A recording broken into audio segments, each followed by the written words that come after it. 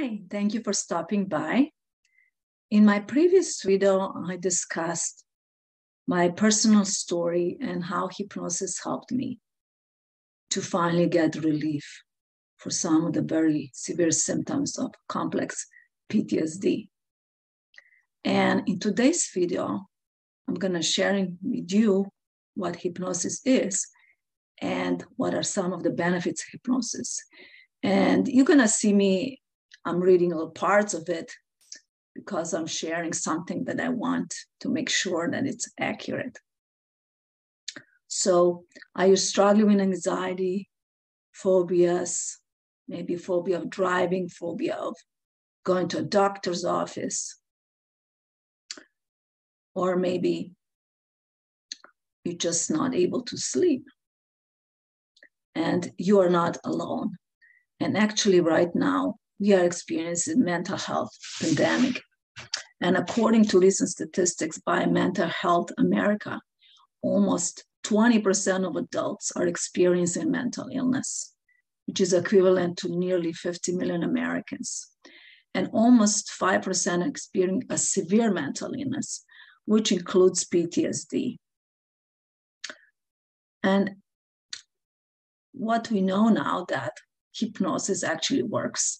So hypnosis has become an evidence-based modality, and research shows many benefits, including habit changes of weight loss, smoking cessation, insomnia, anxiety, and changing some of the habits, or what's even more important, changing some negative beliefs. For example, hypnosis plays an important part in the treatment of anxiety disorders. I'm reading from a research study that applying hypnosis allows the patients to reach a lower level of anxiety symptoms. And overall, the findings suggest that the mix of cognitive behavioral therapy and hypnotherapy model is highly viable treatment in case of anxiety disorders. And I actually put a link right there for you to read more about it. And there are many, many more studies about this. So my name is Matty, and over 20 years, I help survivors of childhood abuse and trauma to become unstuck, heal, and thrive, incorporating traditional cognitive behavioral therapy with NLP, hypnosis, and energy medicine. So now let's talk for a minute, what is hypnosis? So first, I'm gonna just read you a few definitions, and then I'm gonna share with you my take on it. So the first definition comes from Dave Allman, who was one of the pioneers in the field of hypnotherapy. And according to him, hypnosis is the bypass of the critical faculty of the conscious mind and the establishment of acceptable selective thinking in the subconscious mind. So we're going to talk about this a little bit later, but basically what he's referring to, the critical factor, is actually our logical, rational mind, whose job is to make sense of our environment using 5 senses.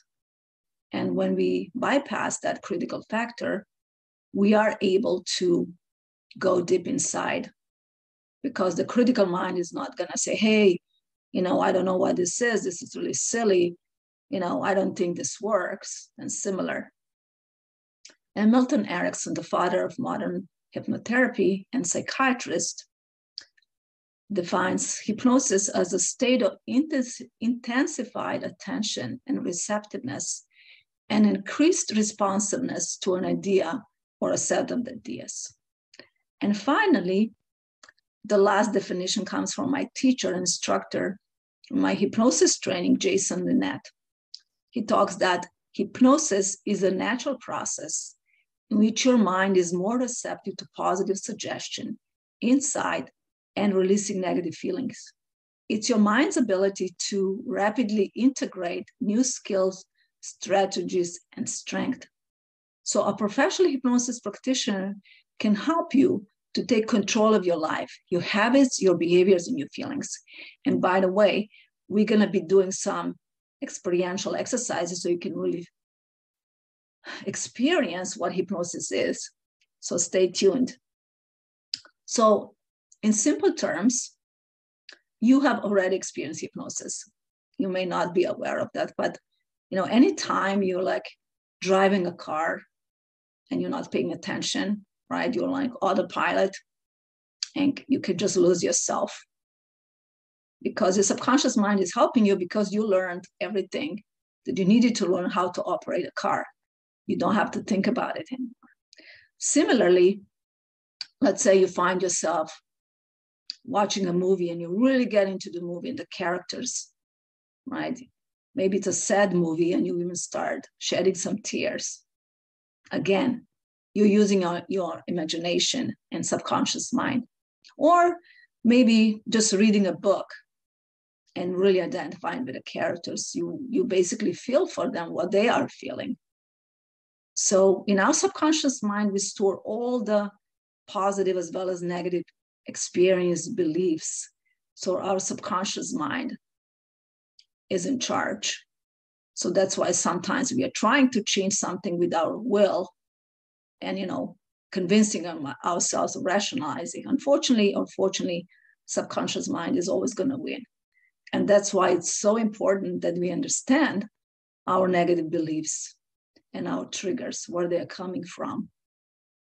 And what's a good news with unlike in therapy, many of my clients who suffer PTSD, you don't necessarily need to go back. You can heal by focusing on your positive resources, wisdom, skills that you have learned. And so during hypnosis, there are some misconceptions because some people are afraid that, I'm going to lose control, or this person is going to make me tell my secrets, or, I'm not going to be able to wake up.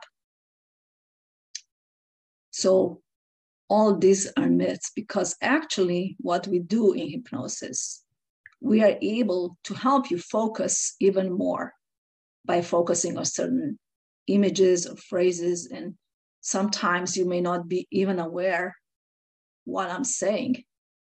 But in the end, you're going to feel, most clients report that, feeling relaxed, feeling, more optimistic.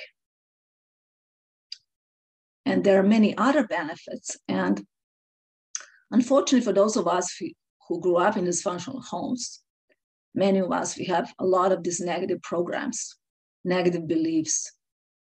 And while as children, we were not able to do anything about it, we also didn't understand. But now as adults, especially with hypnosis, we can change some of those beliefs. Many of my clients have a belief, I'm not good enough.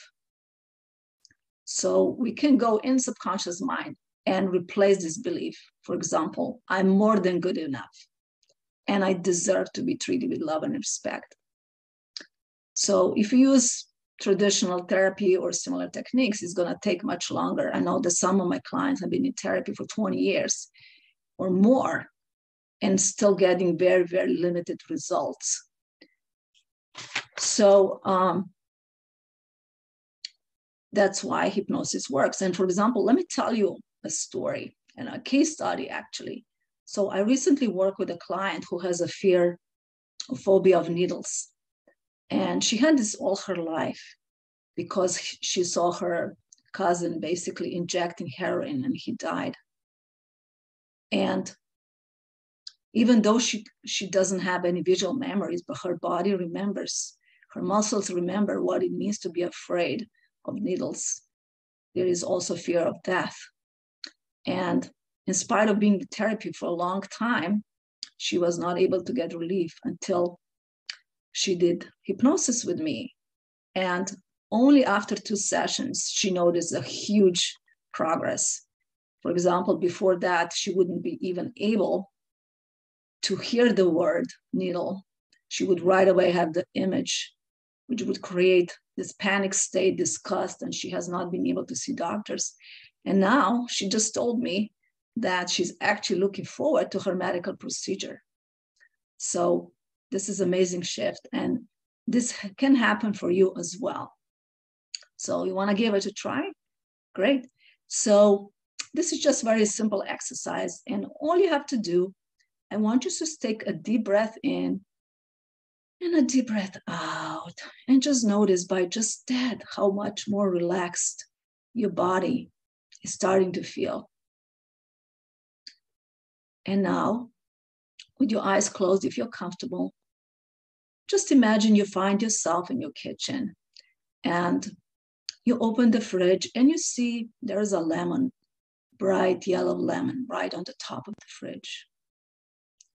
And you take that lemon and you take your favorite cutting board and a knife and you slice this lemon into tiny wedges.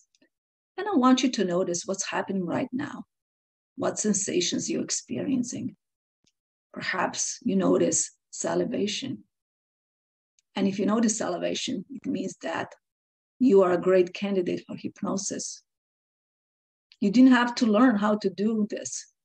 By just telling you the image, not even the real lemon, just by telling you, imagine this lemon, your subconscious mind responds. So if this resonates with you, go ahead and schedule your free consultation. Just a note, a typical hypnotherapy sessions are about 70 to 90 minutes sometimes. Right now, what I'm offering is to give you a try.